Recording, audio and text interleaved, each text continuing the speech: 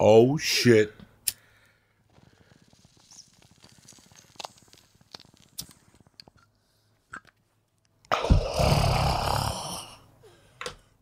Greetings from Podcastville.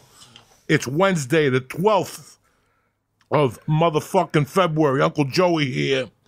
The church is brought to you by Butcher Box. Let me tell you something. What's the best night of the week? Steak night. That's what night it is. I got a box. I got 2 boxes from Butcher Box, okay? Salmon, the beef. My wife made a beef stroganoff that'll make your fucking little asshole fucking jump up and down. That's how good it was. With Butcher Box, you get the best quality steaks delivered right to your door. Butcher Box is a subscription service that sends you 9 to 11 pounds of high-quality, humanely raised meat every month. That's enough to cover you for 24 meals. And Butcher Box is affordable. Each meal breaks down to about $6. You can't do better than that unless you're eating lizard meat with the German Jewish tank over here. They ship it frozen and vacuum seal so it arrives at your door fresh as a fucking daisy. Do me a favor right now. Butcher Box has a special offer. Free wings for the life of your subscription. Listen to what I'm saying to you. Free wings for the life of your subscription. That's 3 pounds of wings in every box forever. Plus, you get $20 off your first box and free shipping in the lower 48. Just go to butcherbox.com/church, CHURCH, or use promo code CHURCH at checkout. That's Butcher Box. Listen, you will not be sorry. The meat was fucking superb. Superb. I was blown the fuck away. Butcherbox.com/church. Use promo code CHURCH at checkout. Butcher Box. The way meat should be. The church wants to welcome Gabriel Iglesias. What's happening, Gabriel? What's up, Papa? Thank you for the tacos. Thank you for coming. Thank you for making I had to clear my throat, man. It's a lot of cheese and there's goodness in that taco. No, that was like 6 points. You're all right. Those were like 6 Weight Watcher points. So you were talking in the car on the way up here that I was telling you, I was just starting to tell you that one night I go on Twitter and I'm minding my own business and I see that Fluffy, the nicest guy in the world, puts up, "Hi guys, got the weekend off, gonna chill with my dog. I just went to Chick-fil-A to stock up for Sunday or something." And I looked at that tweet and I go, ooh, because somebody had come up to me like a week earlier and said, because they said to me, Burbank has a new Chick-fil-A. And in the same sentence they go, but it's not cool to eat there. Really? And I was like, I didn't know it wasn't cool. I did not know. I did not know, okay? But I heard it wasn't hip to eat there. Like, hipsters don't eat there. A couple of white people have boycotted it. But there's lines out the. Doesn't matter. That's why they do that. Okay. When you boycott something, you're just giving it more fucking business. Okay. Remember when you're too young, when they boycotted Dice. Oh, he went from Madison Square Garden to Arena. You ban him from MTV, and exactly, he's selling out MSG. He's selling out everything. So it's a weird psychology to it. When the guy from the Celtics snorted the coke and he died. Lenny Bias. The next day, everybody had cocaine that killed Lenny Bias. Everybody wanted the cocaine that killed Lenny Bias. They just killed the motherfucker.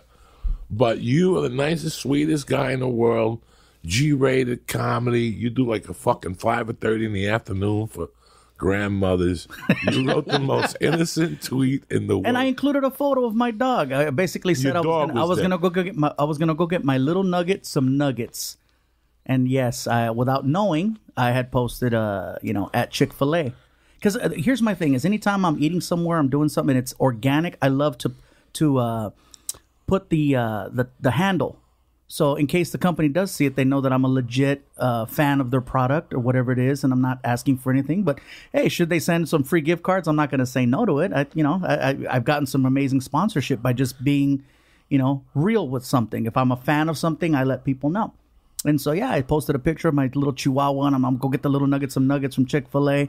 And next thing you know, I even saw a motherfucker that said, "I'm not following you no more." Oh, like something about God. throwing your CDs away. Really? I'm like, my God. In all sincerity, I had why would I intentionally try to destroy myself by putting something out? I did not know. I tell people I'm more hungry than woke. Okay? I am more hungry than woke. I'm sorry I'm not as hip to everything, and I did not know. I know now. You got static for about 3 days. Yeah, bro. It was bad. It was bad. And And I'm like, oh my God, I wrote a tweet about sucking the ink out of Miss Obama's pussy.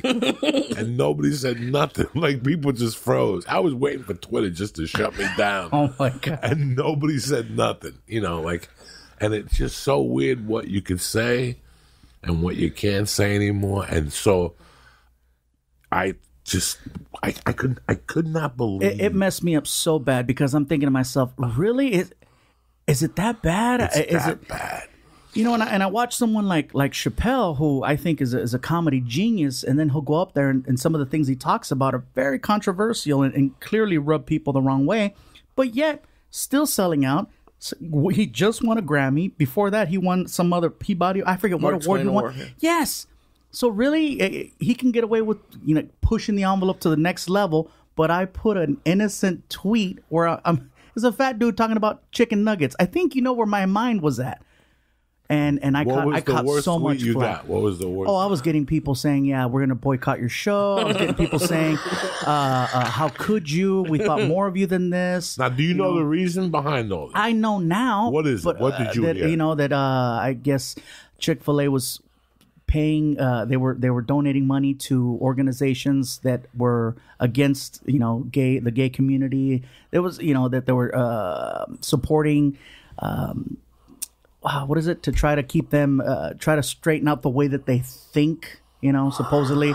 I don't know. They were donating money to something that was against the gay community. I don't want to claim to know that I know exactly why, but I know it wasn't good. But do you think that it's on social media? Because I think like social media, they're not really angry, but they're just there, and because when Chappelle does it on stage, they have to like actually get onto Twitter. But if they're already on Twitter, do they think it's just fake anger? They're not really mad at you. Like if they saw you at Chick-fil-A, they'd probably be happy to see you. You know what? I've never been at a Chick-fil-A and had somebody be upset with me. If anything, they'd offer to buy my meal, which I think is cool. It's one of those things where I did not know, and like I said, I wasn't trying to stir anything up, but I think a lot of times, sometimes people want attention, and I think going after someone is probably the easiest way. I went to my wife. My wife is white. So I said, let me ask you a question. What's the deal with Chick-fil-A? And she knows everything. You know what I'm saying? Like, my wife knows everything white. And she's like, well, number one, their insurance doesn't cover women abortions. And number two, they don't like gay people. So I wrote a whole bit about it. But the funny thing about oh my God. Oh, I was going to tell you something I forgot. See, that's why you don't smoke pot and eat tacos before a podcast. I walk in, I'm like, what's with all the food? And I never say that. I walk in here, I'm like, there's food everywhere.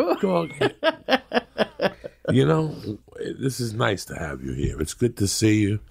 I feel like I haven't seen my brother from Cuba, and you came back after 3 years. And I almost didn't survive our last podcast. What happened? You left. I heard you guys went and ate turkey. What do you mean? What? First of all, you introduced me to this cookie. I think you were sponsored, or you were doing something with this company at the time. Some Chiba Chew, I think, was it? Chiba Chew. Okay. And then there was some cookie, and you're like, Gabriel, look at this is cookie right here. It's delicious. You should try some. And I took the cookie, and I don't just pinch the cookie and eat a piece of the cookie. If you had me a cookie, the whole cookie's going down. And I guess for whatever reason, it had a certain level of whatever in it. I ate the whole cookie, right? I was fine when I left. And when I got on the 5, man, I've never been more grateful for traffic in my life, because I drove about 8 miles an hour the whole way home. It hit me on the 5. I thought you guys stopped and got something to eat. Man, no. Oh. No, that cookie. Ooh. That's like, here you go, Joe Diaz podcast. I ain't eating no more cookies. No, I don't. No, and I got people to drive now. And that's why I said no more cookies, because I know you were scared for a long time. I was so scared. Like, why I was go over there? I'm not going to go over there to get tortured. I'm not going to go over there. I don't blame you, man. But that cookie, though, wow. Sounds like the SoCon cookies we were eating. Did it have frosting on top of it? I don't remember. I just remember I ate a whole cookie. Because you guys were looking at me like that look when like Like he wasn't supposed to eat the whole cookie because you knew what the future held for me. I didn't. Remember we did something and I ate we did Chicago and we flew back and I took my shirt off on the flight. Is it wrong that I remember you taking off your shirt a few times? This was like, and you were sweating. You were sweating up a storm. Yes. Yes, we were on a Southwest flight. Yes. Sweating and we like were crazy. sitting opposite each other. Yeah, and I'm like, and I wow. sat in between two old white women that were like 65. You were sweating and I up had a storm. big tits. I had to be 380. And what happened was it was those gummy bear, it was those, the tongue things. The Listerine ones. The Listerine ones. But nobody in those days knew the dosage of them. There was no dosage. You just showed them black market. They could dip them in gasoline. And then what happened was when you put them in your wallet, they got stuck together. You didn't really know how many you were eating. So we did KJ Riddles.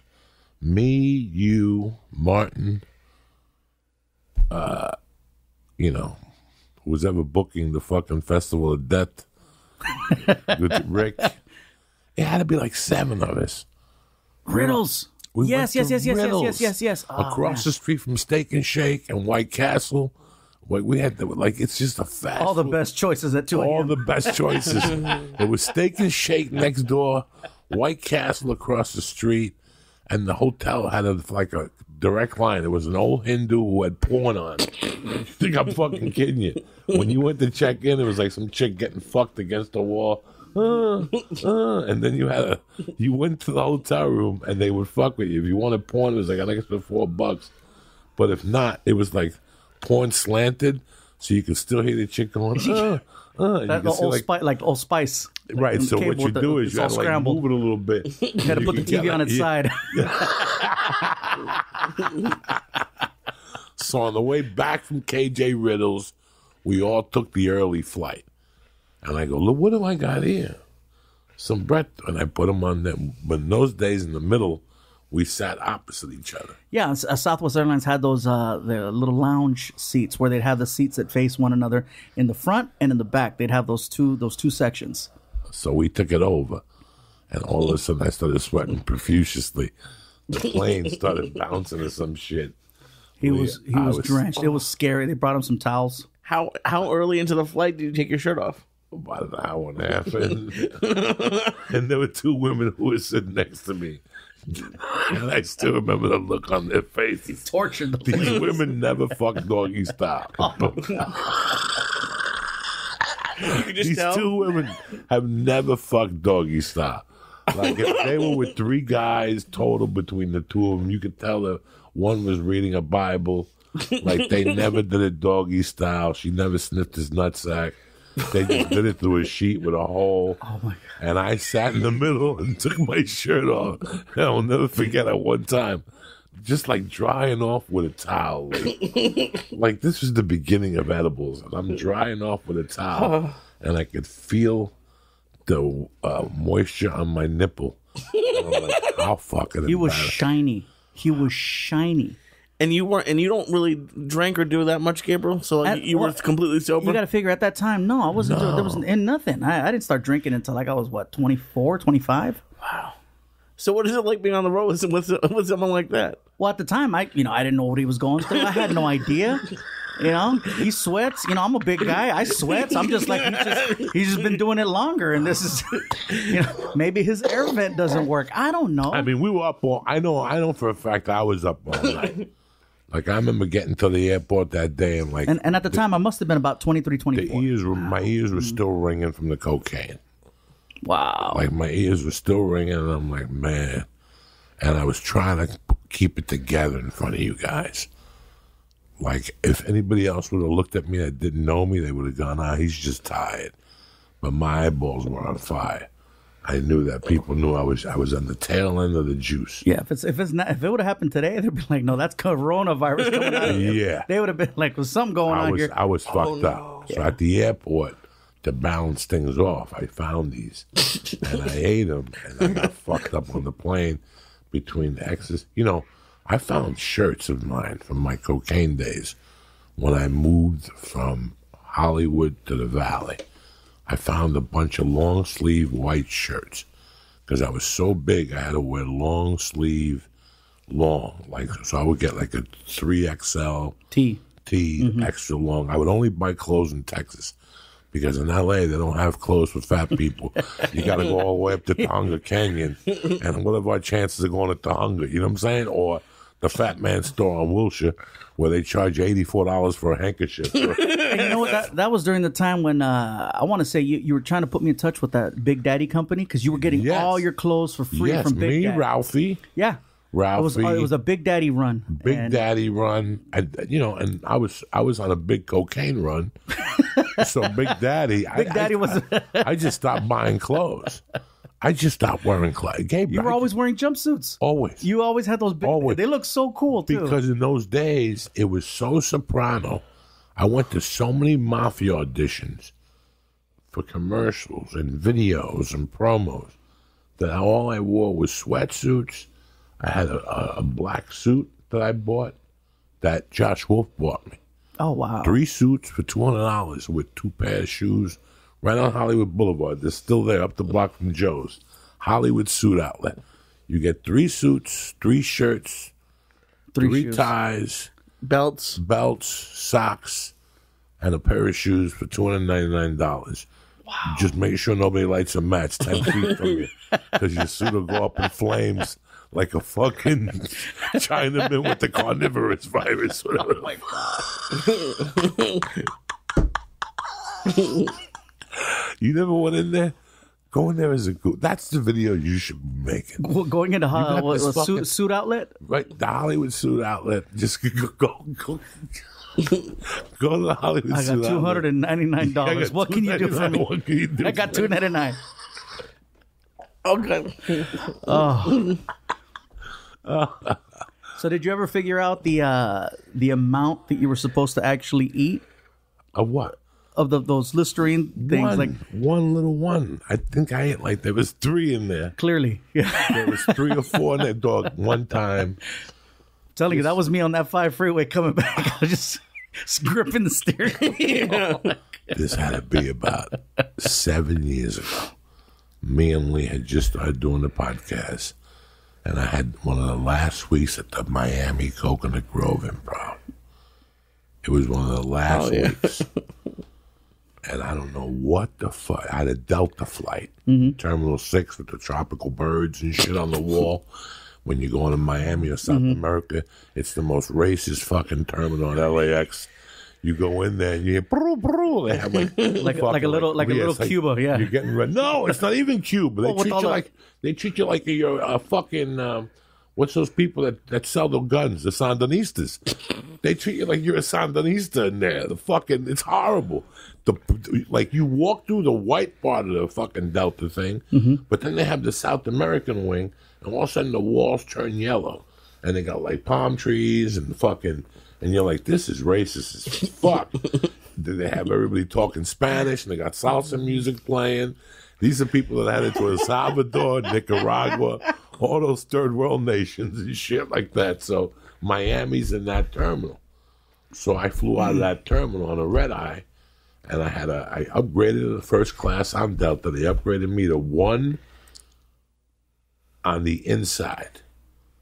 So I was in row 1 on the inside. In the window. And I start popping fucking edibles before on the car ride down there. I start popping edibles.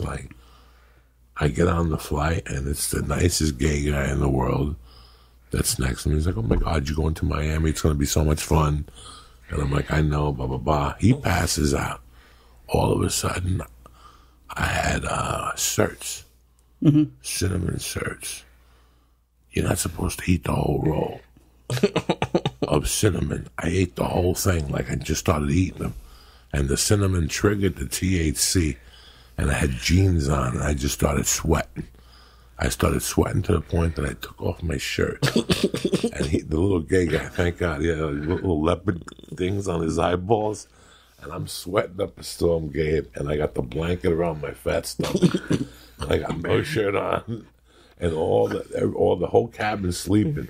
but there was like one little light that shined right on like my fucking center of my chest.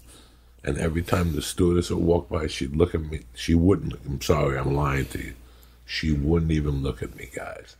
She would just hand me a water. Dog, I was sweating so much when I got my luggage. I went to pull up my pants, and the rim around my jeans were drenched with sweat. That's how much I sweat on that fucking flight from THC. I can't imagine as a big guy, like that's the last thing I want to do is take my shirt off in public. Oh yeah, I can't imagine being how high do you have to be to take your shirt off? You have to be 10 tequilas in. Well, okay, no, drunk off. versus high is totally different. Right. You know, no matter how high I wasn't getting naked. No matter what, but drunk, that's different. I got so drunk in Puerto Rico, I wound up on a mechanical bull. Really? You can find that photo online, by the way. I let people know. That was like 19 medallas, the Puerto Rican beer. Yeah, good times. What else is going on in your world? Well, let's see. We just finished wrapping the show. We finished wrapping the show last week. Season 2? Season 2. Congratulations, man. Thank you. You happy doing it? You know what? Let me tell you something. The people is what I'm going to miss. I'm not going to miss the hours. I'm not going to miss the 3 hours a day in traffic. I'm not going to miss the, little bit of sleep that I was getting. It's a lot of work. A lot of work doing that show. A TV show. TV show is a lot of work. It takes up all your time and energy. And I love the finished product. And like I said, I love the people. If the people were horrible, it'd have been a different thing. I'd have been like, I'm out. You got a nice little cast. Everyone. Now, you know that Cuban nice. kid? I grew up with him. With Oscar Nunez. Yeah. Yeah. Did he ever say that to you? No, we were talking about you the other night. Now, I guess the same school or something? He's from a town called Union City. You see the Irishman? Yeah. Where Tony Pro is from. Where Tony Pro's office is with. Oh. He's from Union City. I hung with his brother. I was, you know the older kids in your neighborhood who you idolize? I idolized his brother. His brother's name was Nunzio. And up the corner from my mother's bar, there was a hot dog stand. The best Sabret hot dogs, just right out of New York City, but in New Jersey. And I would go up there every day and get 2 or 3 of them. And Nunzio would take numbers and hang out with the guy all day. So what, you got a hot dog? Nunzio. Give me 204 or 206, whatever. It was either Nunzio or the guy was doing book there. But I knew Nunzio. But me and him were kids together. So he went to like Emerson High School, and I went to North Bergen, which is 2 complete districts. But since I was Cuban, my mother had a bar in that neighborhood. So I knew all those kids. So that's how long we go back. Wow. And then I bumped into him in an audition in 98. Didn't know him. We were up in Telemundo in Glendale. And we were reading for some Cuban show. And that's when we started talking. I met him in 98 on The Fly. And he goes, maybe you know my older brother Nunzio. I go, Jesus fucking Christ. Wow. Fuck yeah, I know Small Nunzio. world.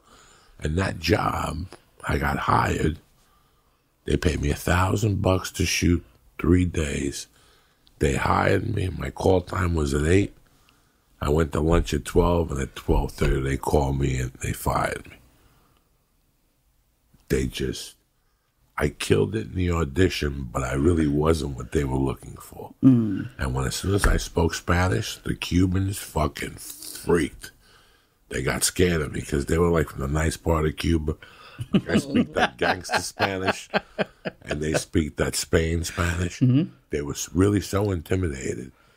But one of those guys ended up being on George Lopez's first ABC show. He was the sidekick. And years later, I was living here. I moved here. And I would walk my wife to work, and then I would walk around North Hollywood Park. And one day I saw him, and I walked past him. And he goes, hey, excuse me, do you remember me? And I made believe like I didn't. I go, no, I don't. I know you're on George Lopez. And he goes, yeah, but before, do you remember me? And I go, no. And he goes, I was on that show that time with Telemundo. He told me the name of the show. He goes, and I just want to tell you like a man that it was not me who got you fired.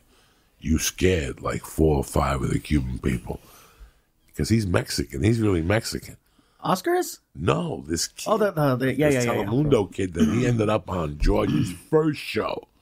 Not this other little Mexican guy. He was like a father or an uncle or something like that. He was a regular on the show. Mm-hmm. I saw him in North Hollywood Park, and he came up to me. Man, that was 15. I forgot all about it. I wasn't even scared that they fired me because it paid for my AFTRA. AFTRA was $800 then. So you had to pay SAG $12.50, and AFTRA was $800. So whatever it was, a week later, I got an AFTRA card in the mail. So it didn't really matter. You still got paid. You still got taken care of. Yeah. Wow. I remember when you were shooting the ABC show, and you called me in. There was a role. There was a role that you were thinking, and I kept saying I don't want to go in because when I read it black. This was a role for a black guy, and I know that was the beginning of diversity for television. And I know that the pilot didn't work out at ABC. And I go, if I know anything about Gabriel, he's fucking jumping up and down. Because it's so weird the excitement you have when you're selling a show and they say yes and you get pumped up for it. You get and very excited you get your show. You feel that, yeah. And after 3 weeks, you cannot fucking take it no more. Between the questions, the what you could say, what you can't say, what the budget of the show is, who could be on the show, who can't be on the show. And then you think, I can't wait to be back on the fucking road. Where it's my show from A to Z. And you start comparing it. Like years ago, if you called me for anything, I would cancel a comedy show. Today, I'm not canceling a comedy show for an acting gig anymore. It's too much fucking work. And you know I love to act. You see, we've discussed mutual films. We've discussed them. I remember I think you called me and said, I loved you in Grudge Match, whatever. I enjoyed Grudge Match, even though I broke even. How can you fucking break even on a De Niro movie? How the fuck did I have to do 2 comedy shows just to put money in my pocket? I take a loss. I take a loss every time I do television. And people do not understand this, that when we came up, remember when the Bicycle Club? Yeah. What did we Thursday night at the Bicycle Club What Casino. did we talk about?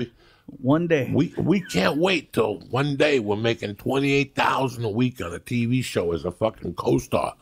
We missed all that. Like everybody else, oh my God.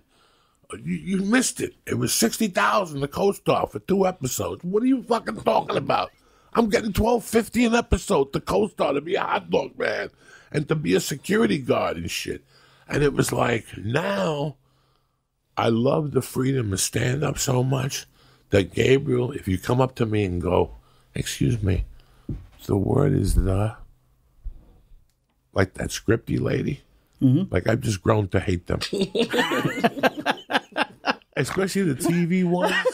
The ones that you ever been on a bad TV show and they come up to you like 8 times to correct you and finally you go, come here for a second. Every week, and her name on my show, her name is Sorel, and she's wonderful. She's awesome. She's put up with me and my moods. Because, my whole thing is if I'm conveying the correct message and and the line that I'm delivering allows the actor I'm working with to understand that it's his or her turn, I don't see the problem. But of course, then they hit you with the word, it's got to have continuity. It's got to match up with the last scene in case they got to cut this scene to this scene to this scene to that scene. And I understand. But yeah, when they nitpick and it's one word and it's like, really?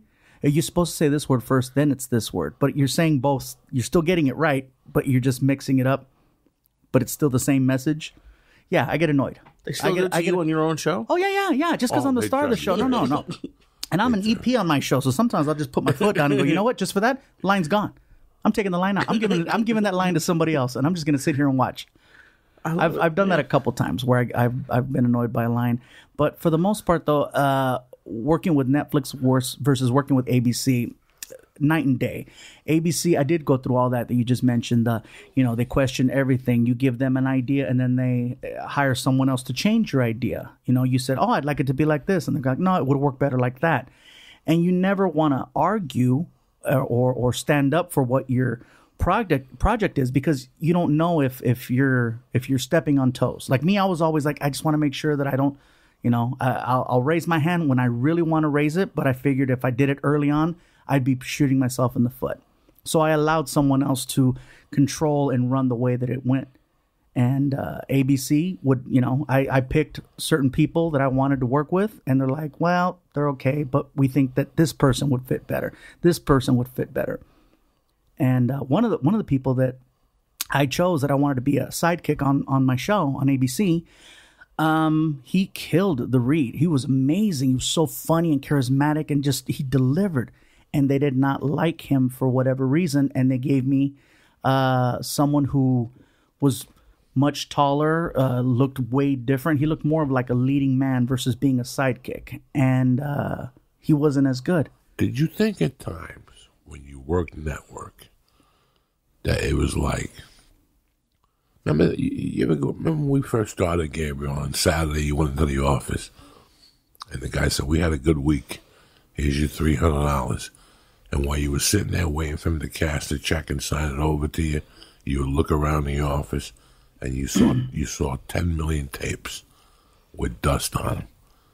And you're like, look at these poor bastards. Like, remember people used to say to you, send me a tape? Yeah, and see, that's why comics today, I don't want to sound like that old guy. They don't know what we went through in our time. Like, yeah, I remember sitting in freaking Bart Reed sitting there, and there's a pile of VHS tapes in the corner. Or being in Columbus, Ohio, and seeing just a room that was dedicated to tapes. And I was happy that I got in more so through word of mouth. Because I don't remember sending out a lot of tapes, but I did have a lot of comics that would vouch for me. Hey, you go in, he can MC, he can do this, he can do that. And I would always work for whatever, because I want the experience. I want to go out there because I love it. You know, and yeah, I was using my real job to support my comedy habit, because at the time I wasn't making any real money. I fucking hate it when people ask me for a tape, especially after I became a regular at the store. I wouldn't send you a tape. I'd fax you a copy of the schedule with Paul Mooney in front of me, and go, what we doing talking about here? Mm-hmm. What else do I got to prove to you? And the guy who busted my balls the most was Freddie Soto. Kept coming up to me in '97 going, hey man, that guy in Houston really wants to hire you, but he needs a tape. And he was talking about Mark Babbitt. So one day I said, you know what? You know what I'm going to do? This went on for 9 months. Well, I would go, Babbitt, just give me a fucking week. Joey, I'm telling you, I need a tape. I got to run it by the owner. You're such a scumbag. You're such a fucking scumbag. I'm not going to... All right. And then he would call me again. Joey, I never got your tape in the mail. Joey, what's going on? So finally one day I just got a blank tape. And I put resume and a headshot, and I sent it to Houston. And a week later, he's like, what are you doing September 23rd to the 25th? You sent him a blank tape, and he told me he loved it. And that's when I realized I fucking hate these fucking bookers. That's when I realized I'm not playing by the rules no more. My God. This was 1997. He told me he loved it. Blank as fuck. And that became my signature. I would send you blank tapes.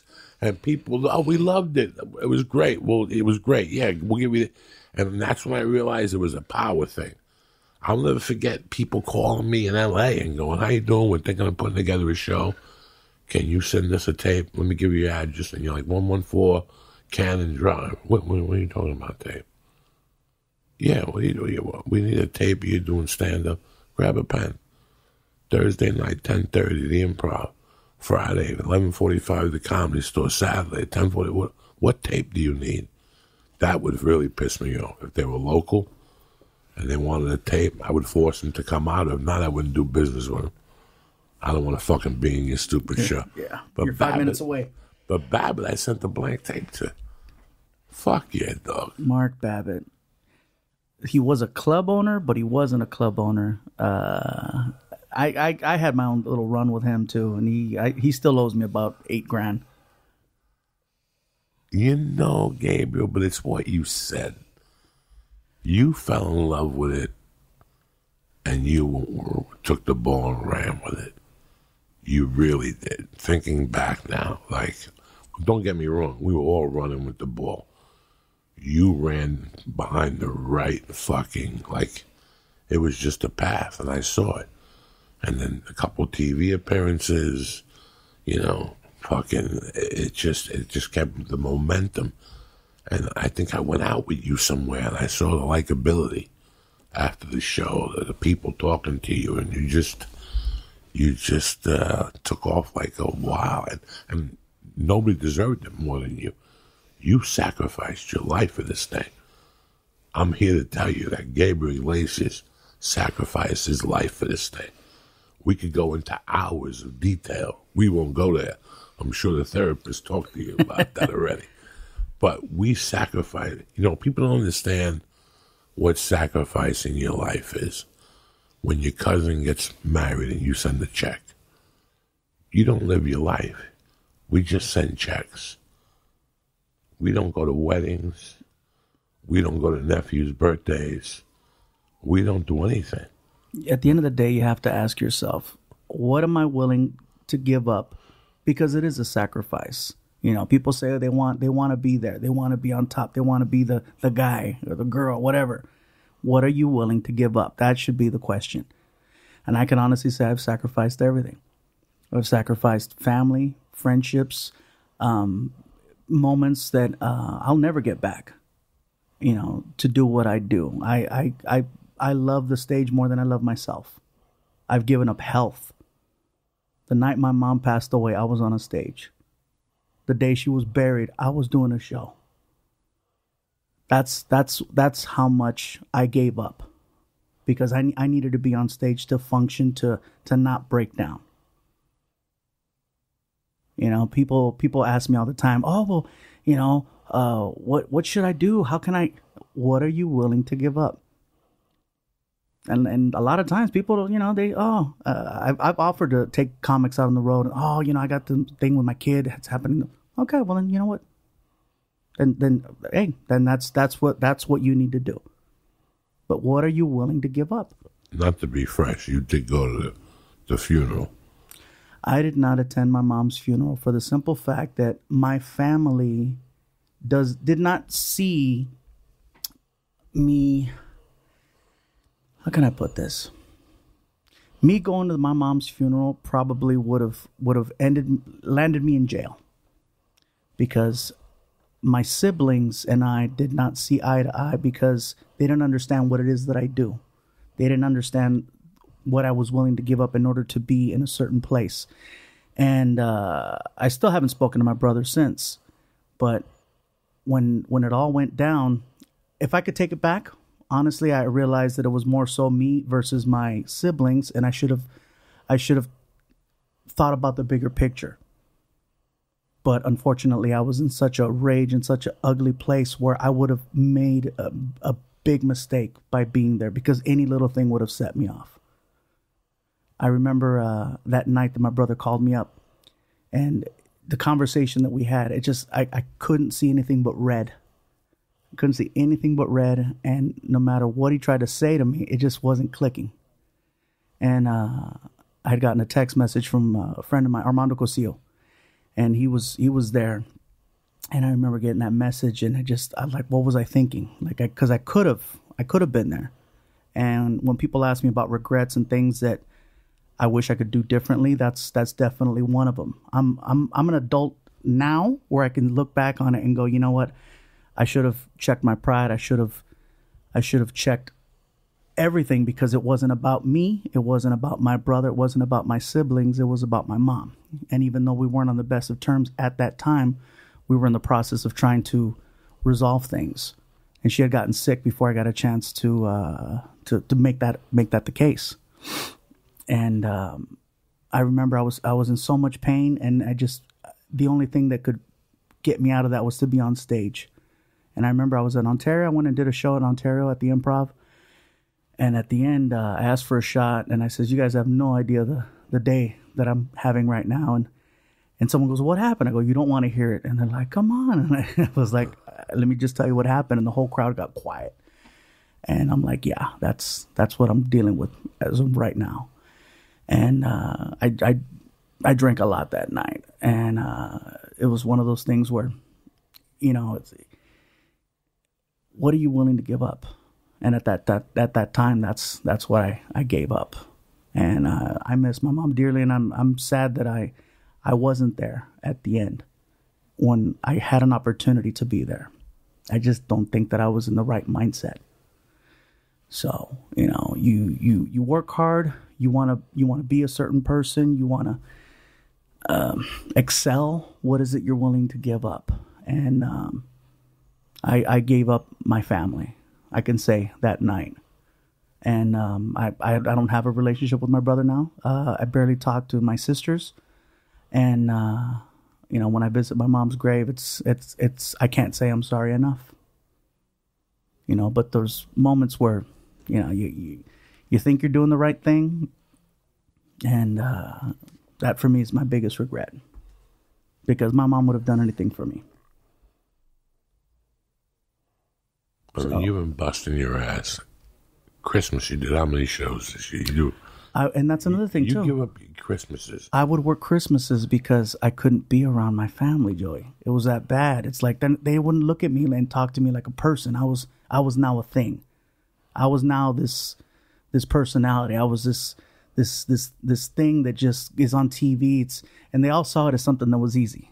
Like, my brother insulted the hell out of me one night when he's like, he told somebody in the house, "I'm funnier than him." Like, really?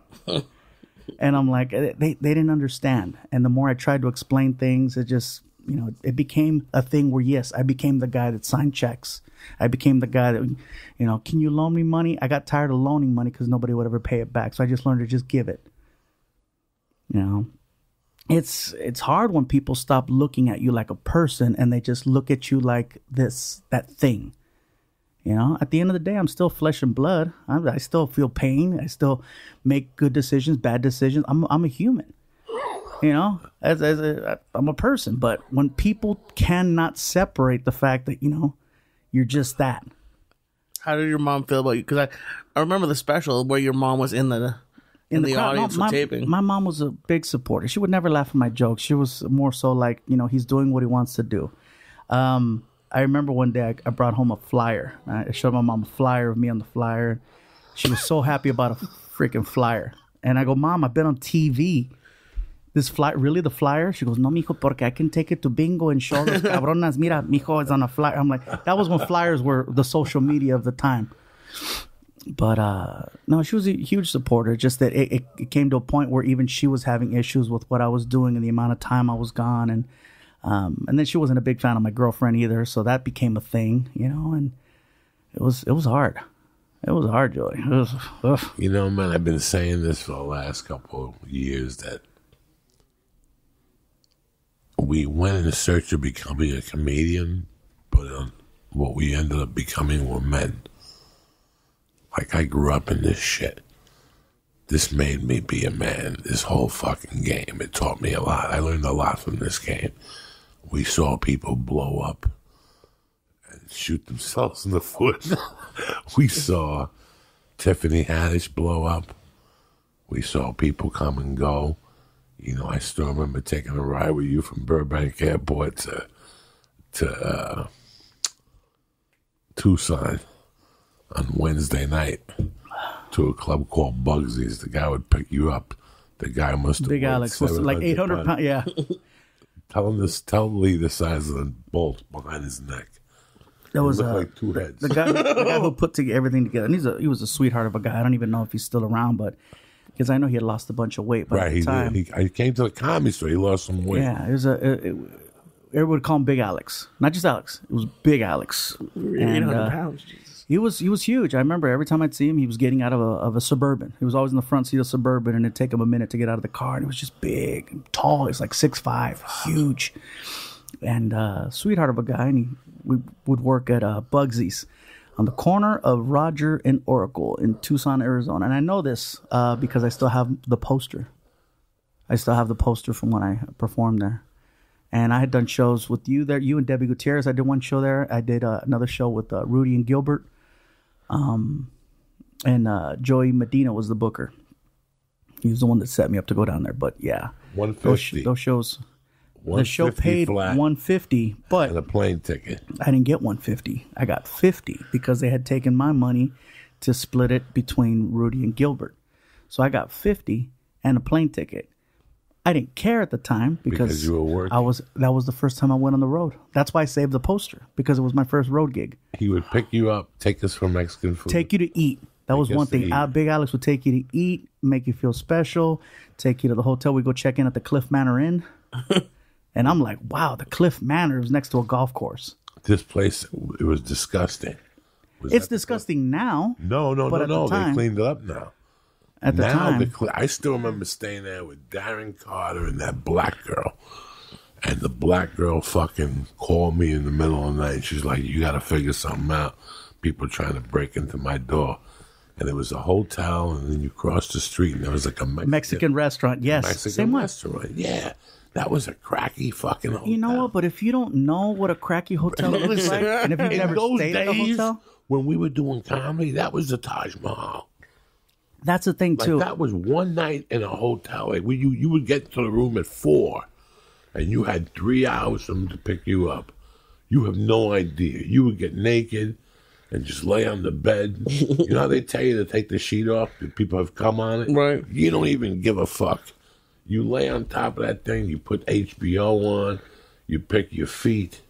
You got 3 hours in the hotel room. You've been fucking performing at West Covina and all these fucking places for the last 2 months. Now you're in Tucson, Arizona. Oh, shit. I'm on fire. I never saw that place as a rat hole or something. No, me neither. It was the greatest thing. It was the greatest thing in my world, like on a fucking Wednesday night to pick up $150. I remember hearing my name on the radio for the first time. I was in my room, and I had the radio on, and I heard performing to this weekend at the Bugsy's, and I heard my name for the first time, and I screamed so loud when I heard it. I was like, oh my god! I was like that scene from that thing you do when the kids are running and their song is playing, and I was just like, oh my god! I opened the door, I'm screaming. I was so happy. How long in the stand-up were you? You got to figure. I started April 10th of 1997, and I was on the road July, 12th? So May, June, July. Yeah, 3 months. Oh, shit. Wow. I was doing comedy 3 months, and I was on the road performing in Tucson, Arizona, and I'm at this hotel, which for me, I'd never been on a flight. I'd never been on a hotel. Whoa. So for me, I all kinds of cherries got popped in Tucson. Yeah, that happened there too. I remember the first time I went there, I was with Gilbert and with Rudy, and they knew that was my first time on a plane. And so Rudy tells me, hey, listen, man, look, you're on the road. I remember Rudy and Gilbert from that show, Comedy Compadres, back in the day. And so I was like, oh, my God. In your world, it was amazing. And I'm like, I'm hanging out with these two guys. Are you kidding me? So I just wanted to, I was so green. And Rudy tells me, listen, when the flight attendant comes by and she offers you a soda, don't make me look bad. Make sure you give her a good tip. Make sure you give her a good tip. And if they try to, give it back, you insist that they take it. Okay? We got to make sure that we don't make me look stupid. And I'm like, no, sir. And I was that kid. No, sir, absolutely not. I was 20, 21. No, I wasn't even 21 yet. I turned 21 a few days later. I was 20 years old, and sure enough, here comes the flight attendant. She brings me my Coke and with the ice and everything in the napkin, and I try to give her $5.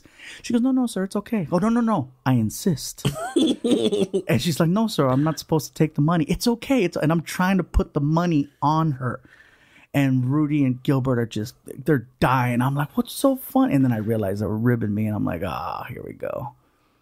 Here we go. How many nights did you do at the Brave Bull? Oh, man, I lost count of how many times I worked the Brave Bull or worked the Brave Bull or worked Commerce or worked the Ice House on the, I don't know how many last grand finale shows that were going to be at the Ice House. I don't know how many, because Rudy's always having, it's the last one. It's the last one. It's the farewell to the East Side Comedy Jam. It's over. It's done. We've had an incredible run. It's over. We're finished. The last one this Wednesday. It's over. It's done. That's it. We're done. And I remember he'd always get me. Hey, man, this is the last one. Don't forget the flights in Tucson and all those other shows that I booked you for. Come on, it's the last one. I'm there, Rudy. And I'd go and I'd do the last show. And before I knew it, there was... it's the second. Week. It's the second annual last show, the third annual last show. It was always the last show. So yeah, but the Brave. I had so many great memories at the Brave Bowl and all those other venues. Good old times. That was the last one. I would go to the Brave Ball. He would go to me, Joey. Tonight, the VP of the bank is there. Can you clean it up a little bit? And I would go up there. And you go extra dirty. And I'd go extra fucking dirty, and they would go crazy.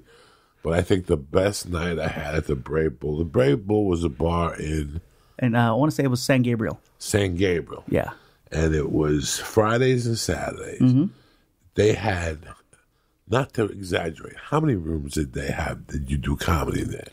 Well, they had like the main room where it was like I'd say about a 600-seater where they'd have, bands playing stuff that. And then they'd have the smaller rooms, like little annexes in there, a banquet hall, the little bar room. It was awesome. If it would have been a comedy club, they would have been like the store, the main room, the belly room, the I'll go out once, music. And you never knew what room you were going to be there when he booked you. Jeez. Like when he would call you and go, "You available Friday night?" You go, yeah. And some nights you were in the little room. Some nights you were in the room that had the horns on the wall. Like there was different horns from different bulls and oh my gosh, sheep and shit. Then there was a banquet room in the back. That's the first place I showcased from. I kept calling. Bro, I could say his phone number. I still know it by heart. How many times I called him and tortured him back. We just spoke because he had a heart attack. Was it like for real? Yeah. Well, you never. I'm sorry. I question it now just because I've drank in the Kool-Aid one too many times. I've helped with the like no man. Let me see the doctor's He posted a picture of him with and Rudy, I love you with all my heart. You're the funniest man on Facebook. He had a picture of him with a cheeseburger and a soda, and it said 2 days before I had the heart attack, and he was having like a double cheeseburger. So he contacted me and he goes, "Joey, promise me you'll take care of yourself." And we went back and forth, and he told me what happened, and blah blah blah blah blah. I haven't heard about a benefit yet. But if I know anything about Rudy, I'm friends with him on Facebook. There's a benefit. It's coming. You know what I'm saying? Like I see the big benefit, El Portal Theater, that type of shit. You know what I'm saying? So, but regardless, it was so weird because he gave us 300 spots. In those days, we were doing 45 spots a month, Gabriel. Yeah, and they weren't comedy clubs. Well, there were rooms. Not one of them. Sorry to interrupt. How did you get the bicycle club then?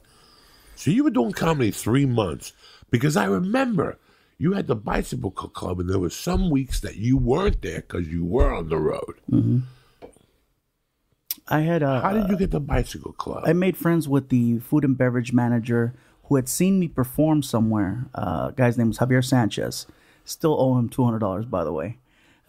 He owes you, or you owe him? No, I owe him because there was a month where I couldn't pay my rent, and I reached out to him, and he goes, "Come buy the bike," and he gave me $200 so I could pay my rent. And it was one of those things where just I kept struggling to, like I'll pay as soon as I got the money, I'll pay, and it was just one of those things where it took a while for me to catch up, and eventually I lost the room and lost contact with him, but he was the one that offered me the room. He goes, "You think you can set up this room?" And I remember I just got a computer and a printer, and I printed out my own tickets, and I was giving out tickets and inviting people. And that's when I met my first fan. Her name's Monica Sanchez. I just saw her a couple nights ago, her and her husband, Tony. They were always coming to the room, and they would bring, every week they'd come back to see me do those same 15 minutes, and they would bring people. And then those people would bring people. And then it just became one of those things where, it was... They grew my audience in that area, and I would do shows for Monica in her garage. I would one of the first New Year's shows that I did, I was in her garage performing. But that's how I got the bike. I mean, I got the Javier Sanchez saw me perform somewhere, and then he goes, "Hey man, what do you think?" And little by little, comics would come out and do the show, and he gave me a small budget to work with. But hey, you got a free meal, you made a couple bucks, and free drinks. And you had to go back on Friday and get paid. You had to drive back on Friday to go and get paid. And I'll never forget going into traffic like at 4:30, going, let me go to the bicycle club. Oh my God. I didn't get home till 8 o'clock at night on a Friday night to go pick up $35 fucking dollars. If I would have known, I would have left it there for fucking $35. I could have borrowed $35. I was furious to go down there. Were you clean back then? You know what? When I first started doing stand-up in '97.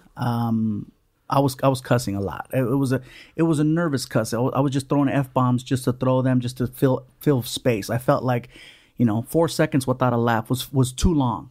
So I needed to fill it. I was saying, F this, whatever. And of all people, Joey Medina was the one that pulled me aside, and he goes, "Hey, listen, man, you're really funny. You're likable. You don't need to cuss." And it's crazy coming from Joey, because Joey cusses a lot in his act. He goes, "You don't need to cuss. If you work clean now, you'll never have to edit your set when you get an opportunity like a Tonight Show or something. You'll just be ready, and you don't have to edit. You'll be ready." And that's probably the greatest advice I ever got from a comic, was telling me to work clean. I'll cuss in my show now, but I don't. It's not a lot. It's a little bit here and there. But definitely that helped out so much in the beginning, because I was able to go anywhere. I was able to perform at noon for a kid's show, or I could go and do 2 shows at night. I could go perform at a church. I could go perform a corporate function. I was doing a lot of college work because of that. So for me, that's what helped to grow everything. Was like, hey, he's safe. I avoided, people tell me, like, okay, well, what do you think is a big contributing factor to why you're where you're at? So it's not always what you say; it's what you don't. I don't talk politics, I don't talk religion, and I don't talk sports, because all 3 of those things will ruffle feathers, and then you divide your audience. And so some people say, well, you're not as edgy, you're not as this, you're not as that. I go, yeah, but the place is full. Yeah. So yeah, I tell people I have an opinion. That's why I can't do a podcast, because I don't have a strong enough opinion to put out there. I keep my show safe for a reason. I want people to enjoy themselves and not have to think. I don't want to make people think. I'd rather just entertain. That's what I chose to do, just to entertain. If I have an opinion, you buy me a drink. you might hear me say some shit, but yeah, I keep it away from the stage. When I was coming up, I opened up for a lot of guys. And there was 2 people who stood out that I opened up for in those days. One was Rich Jenny. Watching people leave his show. Because as a feature act, that's what I would watch. The people leaving the show, their reaction. Rich Jenny got the best reaction because he was just a pure comic stand-up. And the second best reaction, this is 97 to 2001 or 2. The second best reaction was Pablo's people. He didn't curse. He made noises. He jumped up and down. He wee. Bong, bong. One man. He did that. Let me tell you something. I was living in Seattle. I did not think I was the shit. I was a regular comic. I was dirty. I knew the limitations. I was starting to find who the fuck I was. I had to get angry. I was living in an office, and one night I went down there frustrated, and I realized what I had. And I go, I got to work off that angle. You know what I'm saying? Like, you got to just, I forgot what I was going with this. Pablo. And I worked off an angle, and I started opening for people, and I watched. I remember opening up for Stanhope. Not opening up for Stanhope. Watching Stanhope. I had met him. I opened up for him early in Boulder when I was the house MC. But later on, after he won San Francisco, I remember going to see him to a full house. And by the time he got off stage, 75 people had walked out. The people who stayed were on the fucking floor crying and laughter. The people who left there ran the fuck out of there. In my mind, I never saw the benefit of that. Even though I'm a dirty comic, like I remember when I got The Longest Yard, I had a little bit of heat. I went on the road. I remember going out and walking through the hallway, and people would see me and their reaction towards me. They thought I was one of Adam Sandler's friends. I was going to jump up and down and fucking play the fucking fiddle. or whatever the fuck. And I'm up there talking about snorting coke with my cat and shit. And at the end, they would walk out, and Gabriel, they wouldn't even touch me. Like, I would see them walk out, like, you know, and I got to see the reactions of people. Then I opened for you somewhere, and I saw the same thing. That you had beaten out Pablo now. It was you and Rich Jenny. That when people left your shows, it was like they just left Disneyland. You know what I'm saying? Like, they had that look on their face. When people leave my shows, guys look happy. Yeah, let's go home and eat your monkey. And the chick's like, Jesus fucking Christ. I ended up with a fucking retard that likes a fat fucking retard. You know, this is the truth. And that's the thing I always admired about you, that it was Richard Jenny and Pablo, and then you just moved into that slot. And it didn't matter whether you were Latin, black, Asian, you know what I'm saying? I'm talking as a comedian, watching people leave a show as a feature act. You know, like in Miami, you know, when people would run out of Paul Mooney's show. Oh, yeah. And black people would walk out, and he would, you know, fucking N-word them to death as they were walking out. Yeah, to some people, that's cool. I know people that love walking rooms. When I was coming up in Seattle, there was 2 comedians that they lived for that shit, Gabriel. To go out there with the worst joke they could say to make people get up and go, fuck you, and stand that up. I never liked that. When I go on stage, I think people see my heart, and they let me get away with what I get away with. You following me? But they know it's not really who the fuck I am. They know I can't go home and spit out my wife's back. She wouldn't go for that shit. You know what I'm saying? But when people go see a Gabriel Iglesias show, when you see them on the way out, I saw footage, and it was like, remember when Pablo went back to the village to pick up a fucking suitcase and Narcos? He went back to the village, and he came out, and all the fucking Colombians surrounded him. Mira, está Pablo. That was you. They surrounded you. You had all these Spanish people around you. You know what scene I'm talking about, right? Yeah. When he tells the kid, what was his name? The guy who had the taxi cab. Was that Limon? Limon. When he goes, Limon. But they go, and he just started giving out fucking hundreds. Mira, es Pablo. Ay, Dios te bendiga, Pablo. God bless you, Pablo. This was you without handing out the $100 bills. It was that scene. Like, I don't know where I saw the footage. Maybe it was one of your specials, something. I saw them reacting to you afterward, and it was like, he's like fucking Pablo Escobar without the coke. Think about that. Pablo had to show up with coke and a box of $100 bills for people to treat him like that. They treat you like, you know, it's unbelievable. And you handle it. And then I see you on Twitter, and I see how people, you know, when you get on Twitter, you're like, I'm going to be on Twitter for the next 45 minutes. Ask me whatever the fuck you want. You know, what are you going to eat for breakfast? And you tell them, like, 2 tacos when I get to Houston. You know, you got your favorite taco spot and shit. It's just a really neat thing, you know. Over the fucking holidays, I'm looking at Twitter, and I see these pictures. You sold out like Staples, Anaheim. They canceled the duck game because you showed up. fucking. There's probably more people on this show than the duck game anyways. They just canceled us, and Gabriel wants to perform tonight. The Ducks are canceled. Don't worry about nothing. Fucking, they canceled the duck game in Anaheim. And then Christmas Day, you went into each improv.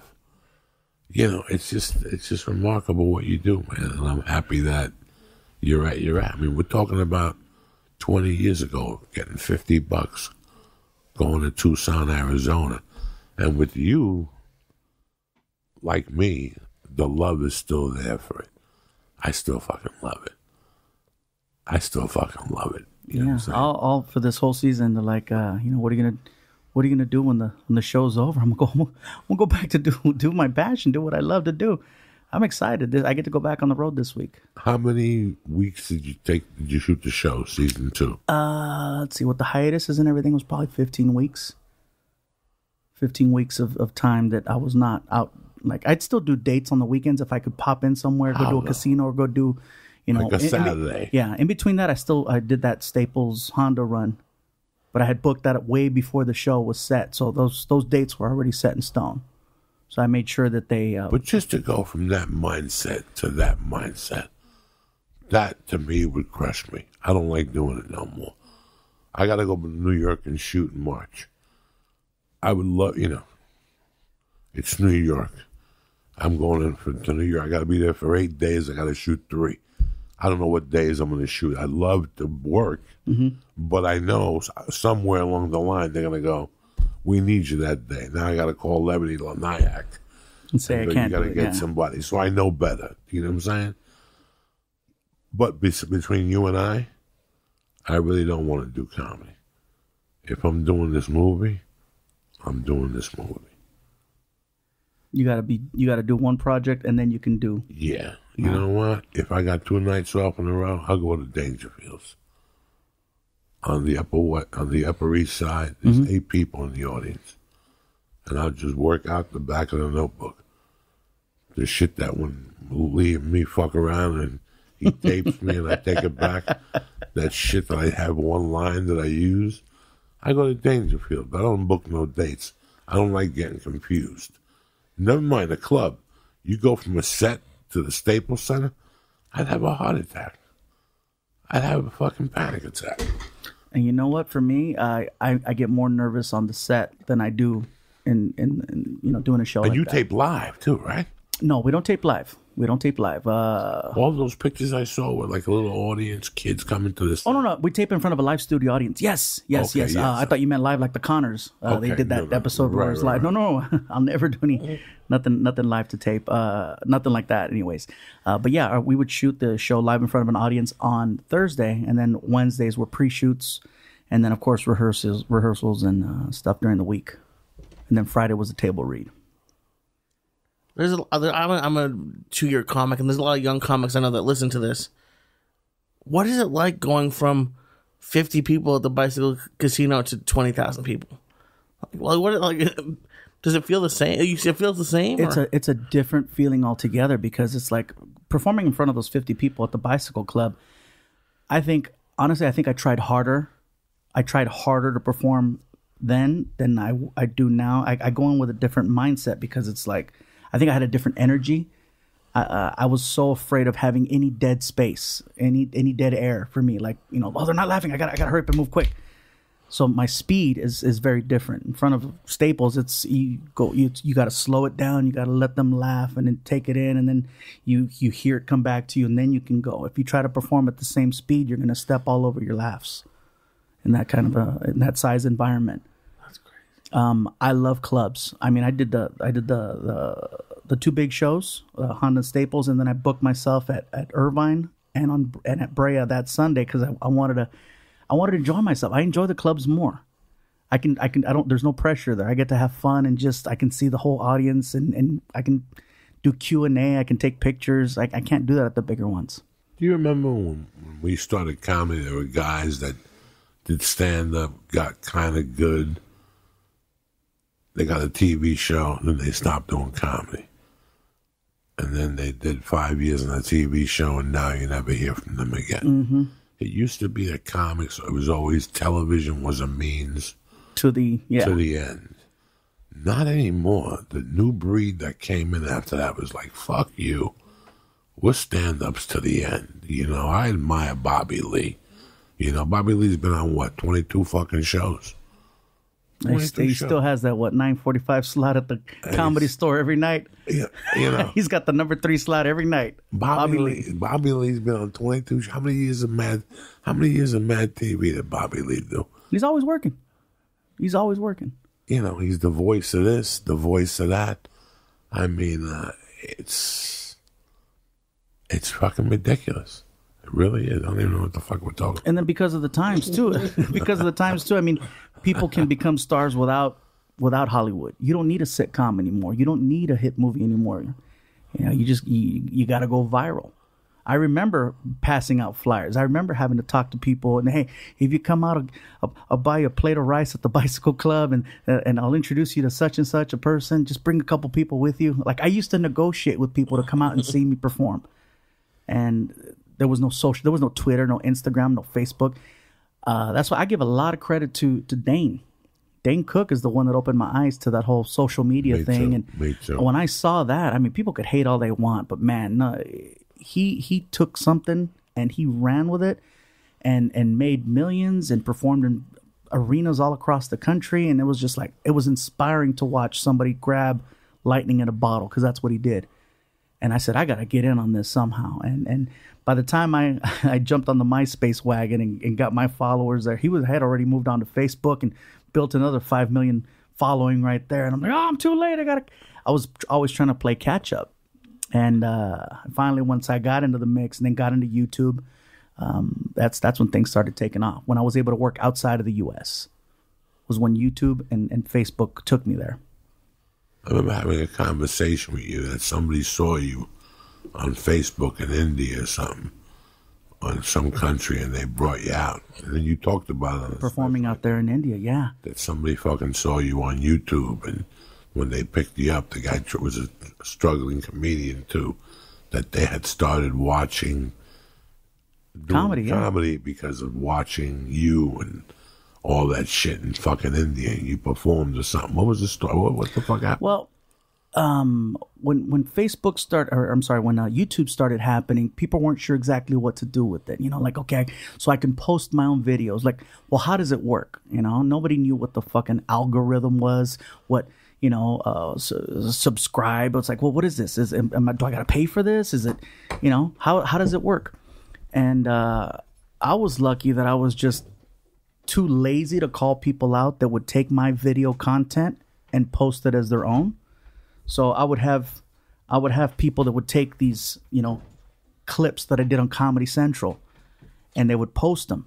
And, you know, usually they say, oh no, you click a button to try to report them for posting your content. And I never did that. I actually started doing the opposite, because I figured they're promoting me. I would tell people, post all the videos you can, all the links you want. I was doing the opposite of what everybody else was doing. Everybody thought that, oh, they're taking from me. And I'm like, I looked at it like marketing. I'm paying for marketing, so let them promote me. Let them push me. Instead of fighting it, like when Metallica was fighting Napster and all them, because, oh, they're posting our stuff up there. And they had good reason. It's freaking Metallica. But for a regular Joe that didn't have a following, that was the best way to build it. And YouTube had many YouTube stars that were just, it was like 10 people that ran YouTube that were like the YouTubers of the time. And I was introduced to a YouTube star named Ray William Johnson by one of my guys at the time named Lance Patrick. He put me in contact with him, and he had this show called Equals 3. And every week he'd post all these funny videos. It was the Tosh.0 of YouTube. And actually Tosh.0 came out after that. So I venture to say that was the, you know, that show came from that show. And Ray William Johnson had something like 10 million subscribers on YouTube. And he allowed me to guest host half dozen times. And every time I'd guest host, I would have another 100,000 followers from one appearance. I was getting more heat from doing YouTube shows than I did from doing a Tonight Show, from doing a Letterman, from doing a late show, from having a half-hour special. So I think I was able to capitalize by embracing that. And once I started posting my own content and doing everything, that's when I started having followers. I get messages from Yugoslavia, from Romania. You know, like, I'm a big fan of yours. How come you don't come out here? And that's what built up my following, because Comedy Central doesn't play outside of the States. I never did a deal with HBO. And then once Netflix happened, whoo, you know, it was one of those things where I ran with it. And because I follow you on social media, because I know you have a whole big production, and you tape your shows now. Do you ever put that out, or is that just for the screens at the show? What do you mean, tape? Because I see you behind, like, you have a whole production room with like different cameras I can see, or maybe I'm wrong. At the studio? Oh no! When you're out when you're doing shows, when you're doing live shows. The reason we have cameras at the shows is because we have the giant screens, right? And we have to have cameras in there so that they can post the images on. So the you sides. don't put that stuff out? No. Okay. Unless it's a special. You know, I'll audio record the shows just so I can go back. If I said something that I thought was funny, I can go back and remember how I said it, so I can, you know, do it the next night or work on my material that way. But yeah, social media, it allowed people to not have to have a sitcom. Like I said, to work on a show, it's a loss financially. But I know that it's going to, you do it now so that you can stay in the mix, so you can be relevant, so you can have a reason to get an interview on a KTLA in the morning. That's because he's got a show. I want people to respect comedy the same way they respect, actors and rock stars, because I think the numbers are there. Kevin Hart is a big influence. I don't strive to be as big as Kevin Hart because I know he has to schedule breathing. He's got a schedule going to the bathroom, and I I need some freedom. But he's an animal. That's what it takes sometimes. Listen. The guy's in the gym at 4 o'clock in the morning. Yeah, I'm just going to bed at 4 a.m. Yeah, no, it's a different. He goes to bed at 10, don't he? Well, no, like I said, he's in the gym at 4, so I don't know what time he goes to sleep. I just saw Marky Wahlberg's routine. Oh yeah, that's insane. When he's home, he goes to bed at 10, 9, 10, yeah, 9, 10 o'clock at night. Listen, when you have to look that good, this is what needs to be done.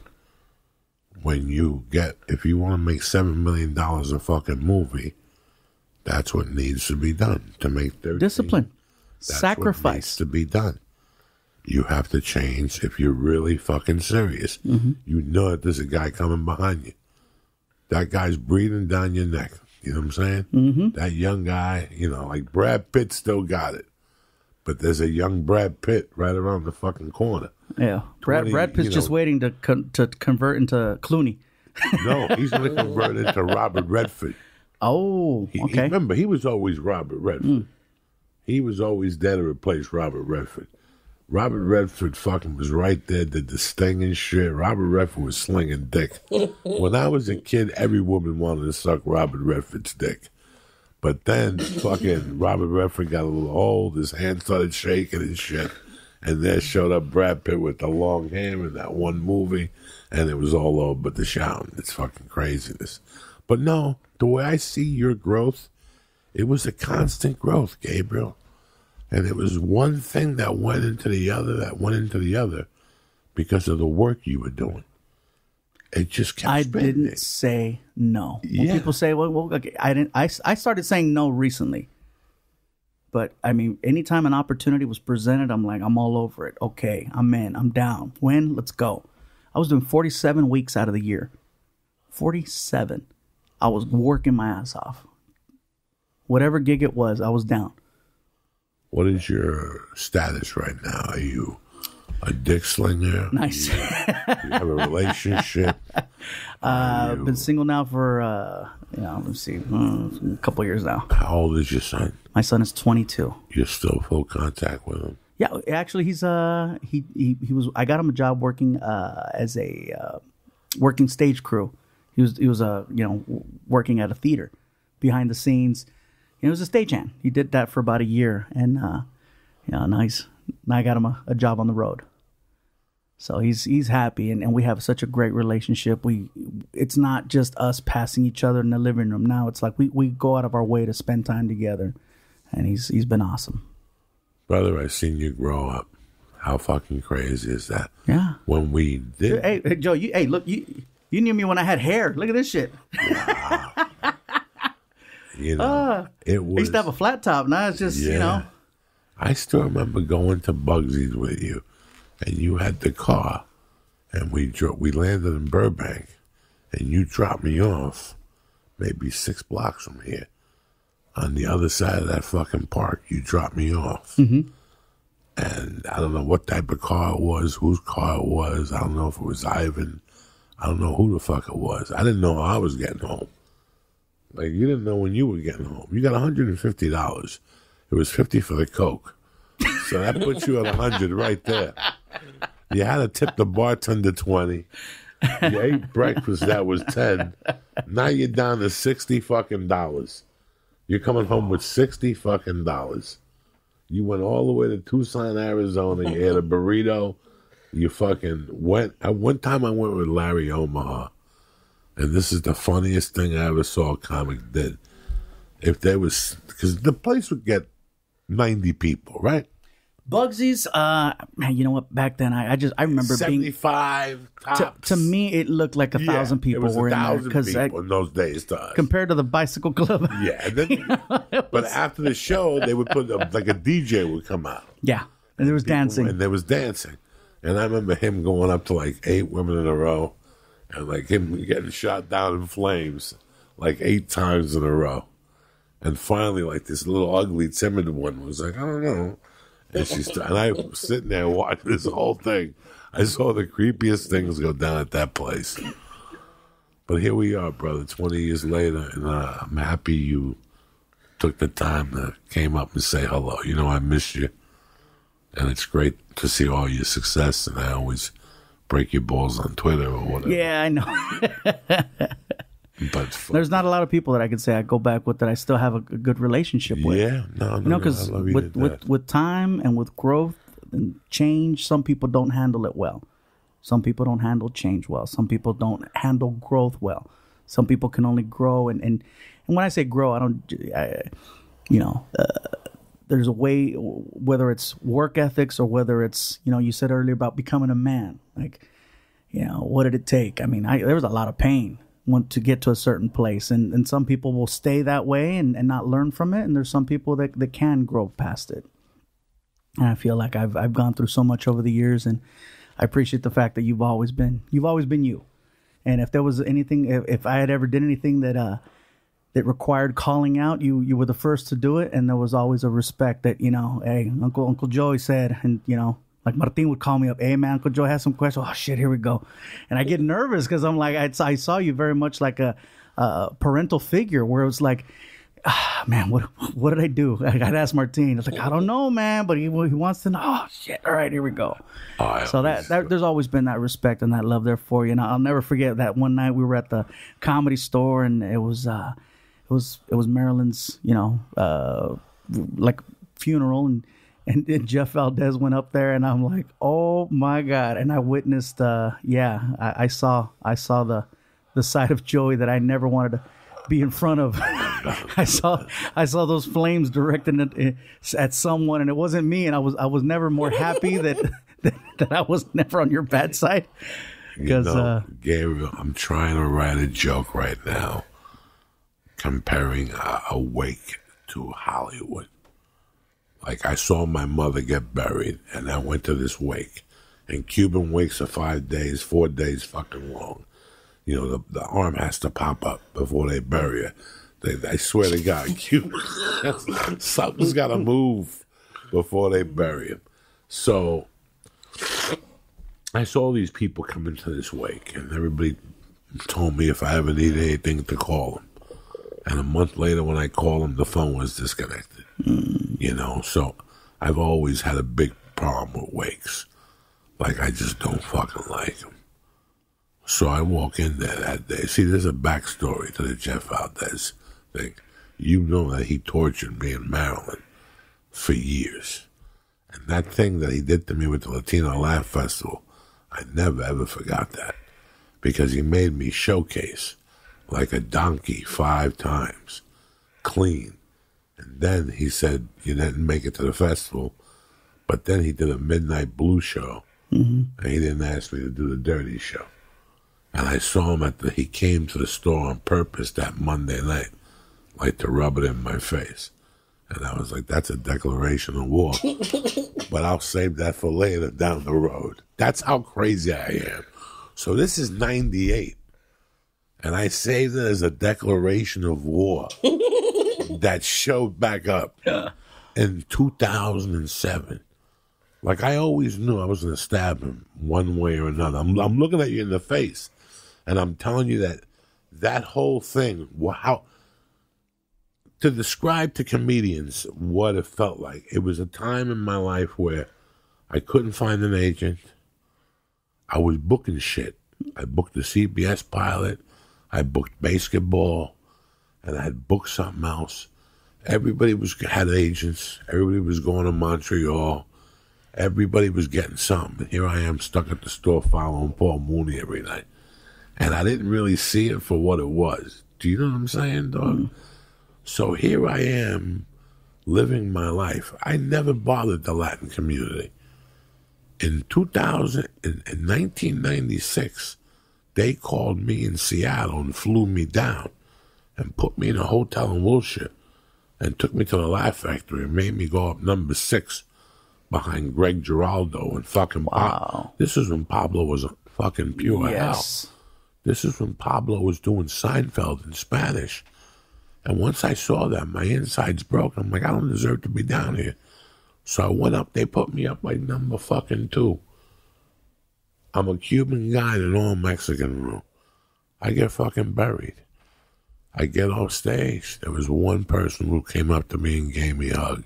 Marilyn Martinez came up to me and she goes, that's the funniest thing I ever saw in my life. These stiffs just don't fucking get it. They don't understand. Fuck them. They have a broom up their fucking pussies. You know, like, she would just go off into like this thing. That's how I met Marilyn Martinez, was after bombing my first time ever in L.A.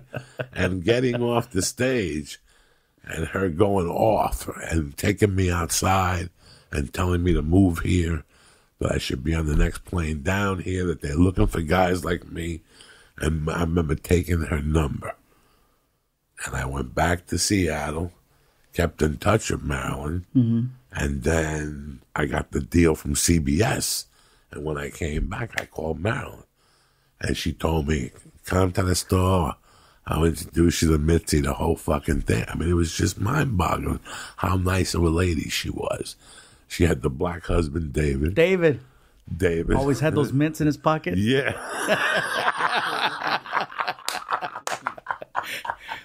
I could always depend on David to hand me a mint. It was just a weird, I don't know what she was to you and me. She was like, she went off on you. She went off on me. You know, it was like she was like an angel. She would go off on me for bad relationship choices because I would always tell her what was going on. You're stupid. You know, she would tell me some nasty things I should be doing instead of trying to be romantic. David, give him a mint. You know? I'm like, oh my God. It's funny. I have a picture of her on my clipboard. It's like I have a clipboard on the wall, and I just look at it. And whenever I see it, I just think of her saying, she would call the house, dog. And if I didn't pick up, remember the old answering machine? Pick up. Hello, I know you're there. She would say, cocksucker. And my girlfriend would go, what kind of people do you hang out with? Like, that's when I first started dating Terry. And Marilyn would call the house. We'd leave the store at 2. You went to Santa Monica. You got a chicken burrito. You just talked there till about 2:45. And then you went home. And a half hour later, your phone's ringing. It's Marilyn. And all of a sudden, she'd go, I got to go. There's a guy calling me for phone sex. And then she would go get a phone sex guy. And I'd be sitting there snorting blow. And all of a sudden, my phone would ring. What's up? Fuck him. He wanted me to stick a broomstick up my pussy. Like, she would say all this shit to you. And I'd be coked up, Gabriel. I'd be 5 a.m, coked up. And you've talked about Marilyn before. That, you know, people know that she used to be a phone sex operator back in the day. Those 976 days in the late you got to remember, 90s. Marilyn was 5'4", 300, 378. But she had one of those. And that's without the shoes. Her head looked like he got hit with a safe. Like somebody dropped a safe from the 11th floor. God rest her soul. I'm not saying nothing bad about her. I miss her dearly. I couldn't even imagine her around today. Like on a podcast. Wow. I couldn't even imagine her around, tipping the scales at 400, eating on a podcast, talking dirty shit about people, because by this time she would have been fucking gone. She would have still been talking shit about poetry.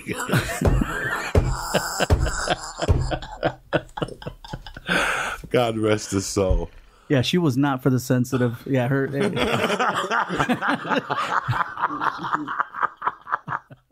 But, you know, it was weird that she was a phone sex operator. And she told me that she would remember her character was Miko. Miko. I'm a Japanese. Yeah, she's Japanese. She was Mexican. But she would play Miko and something else. And then she would She'd grab her cheek and she sounds so wet. She'd do the little... Oh, my God. This is how she paid the bills? Yes. Yes. Oh, my God. And I remember going on the road with them and going to the hotel room and they had a cooler filled with licorice and candies. They were like walking diabetes. It was tremendous. It was tremendous. It was like having a mom, but not really. She was a comedy fucking chick, man. She was awesome. She's been dead for 12 years now. Oh, wow. Because that's how long I've been clean. She died the week I decided to get clean. So that's what I'm trying to say to you. Jeff Valdez caught a beating. 8 years later, I waited in the bushes. like what's his name in the beginning of fucking... Oh, my God. What's his name in the beginning of Apocalypse Now? Remember when he takes the head of acid and he's naked in his room? Charlie Sheen's father. Martin. Oh, my God. I'm like Martin Sheen. Remember he says, right now I'm in this room getting weaker while Charlie's in the bush getting stronger. I was just Charlie in the bush getting stronger. And I always knew I was going to light Valdez up for that night. He broke me. Like, it didn't matter what else was going on in my life. Like, it didn't matter I was poor. It didn't matter that I didn't have a fucking theatrical agent. It didn't matter that nobody wanted to sign me. None of that shit mattered. You couldn't give me a spot in a dirty show at the festival. I never forgave him for that. And how he switched it up that week after he humiliated me like 4 or 5 times. The following year, he sent us down there, and he paid us with a check. I remember it was you and Marilyn. Me, Marilyn, and then just because he sent me down there didn't mean I forgave him. I always kept that in the back of my mind, and it was always going to be a smack to the face, at least. I knew it was going to be a smack to the face. So I let it, whatever. I picked up the longest yard. They called me. They tried to run a scam by me. First they called with a number, and I said, go fuck yourself. Then they called back with the number I asked for, like that easy. Like all of a sudden, I was fucking Bill Cosby. I'm the hottest act. Like just they just weren't right. Something wasn't right. And then they did that last festival where everybody bowed out of. And they did the theater. Jeff Valdez did the theater on Hollywood Boulevard. I was still living in Hollywood. He kept calling me going, come on, come over and do the theater. It doesn't pay anything. But he's charging $55 at the door. He's not paying anything. And I was over it already. I was over the whole Latin scene. That ship had fucking sailed and went.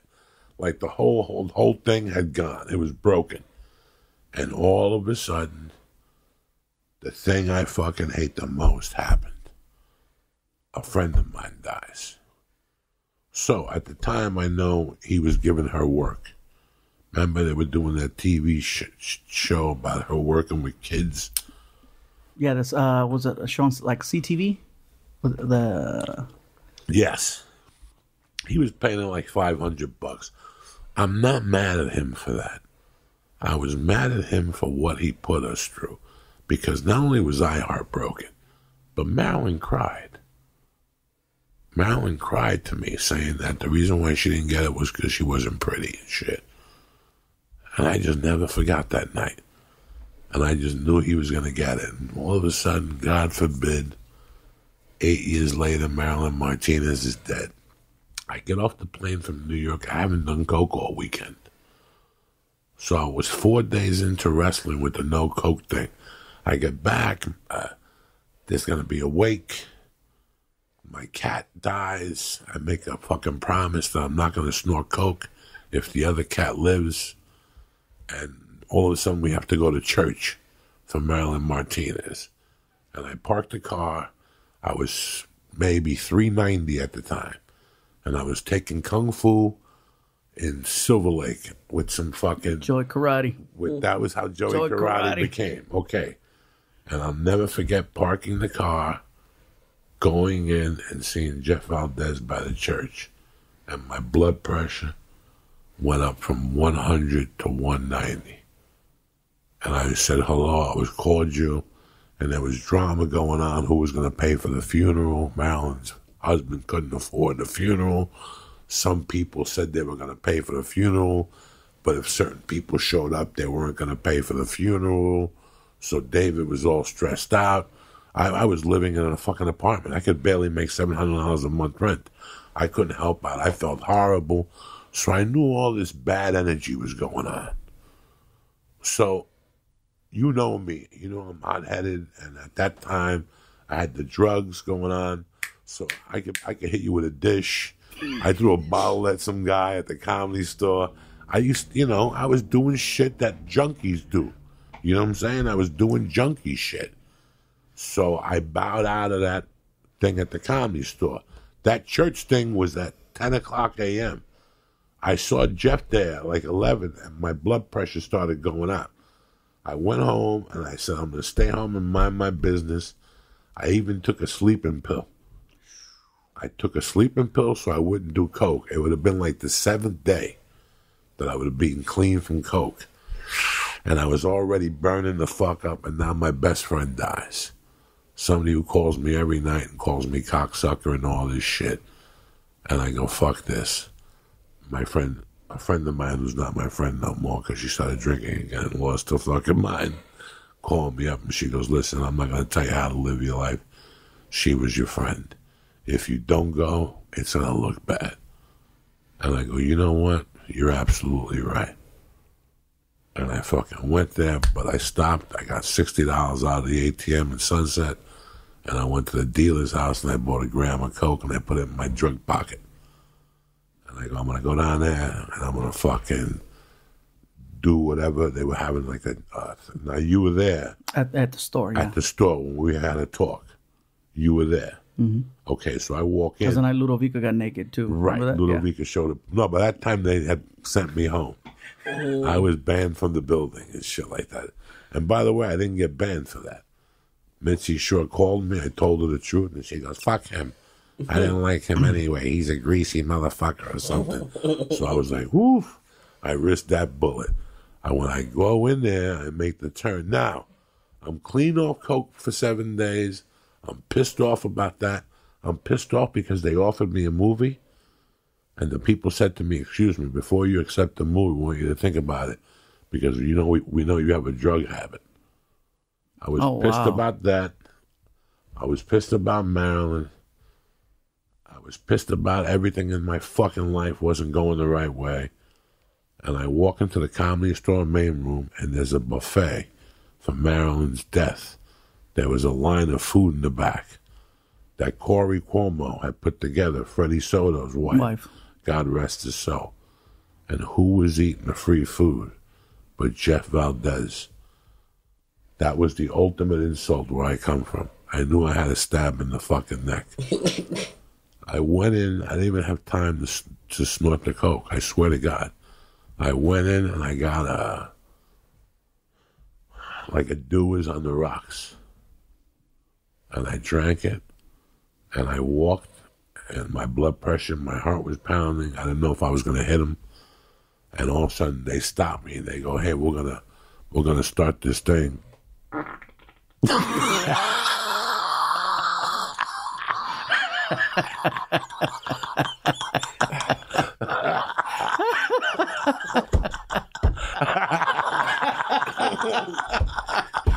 I don't care if you're 3 or 75.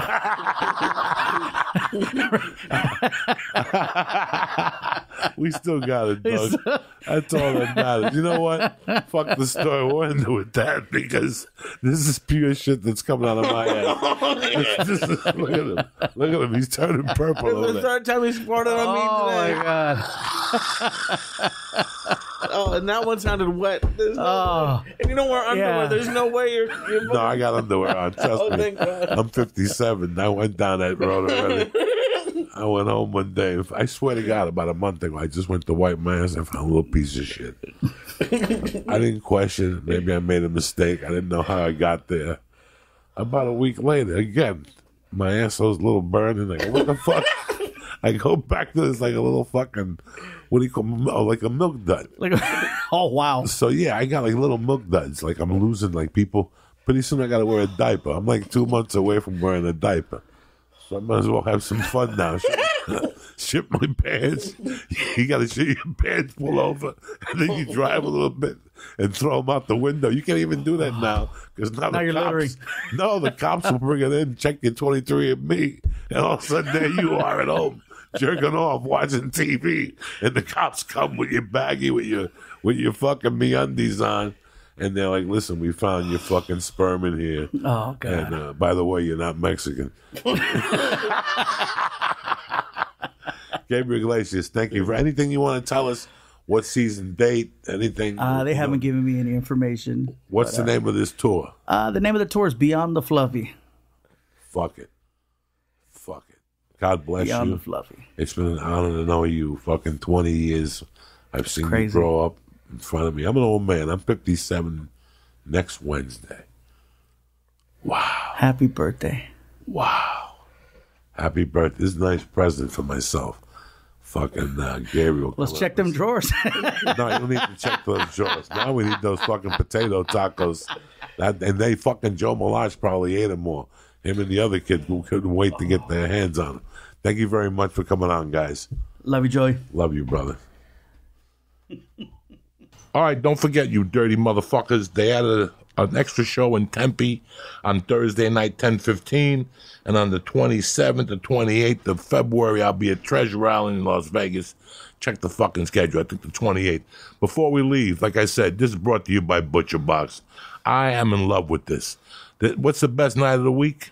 Steak night, followed by Mama letting you get a little sniff, a little whiff. Listen to me. This meat is fucking tremendous. Like I said, they vacuum seal it. They deliver it right to your door. It's fresh, whether you get the salmon, the steaks. I mean, they sent ground beef. Everything was fucking first class. With Butcher Box, you get the best quality steaks delivered right to your door. Butcher Box is a subscription service that sends you 9 to 11 pounds of high quality, humanely raised meat every month. That's enough to cover you for 24 meals. And Butcher Box is affordable.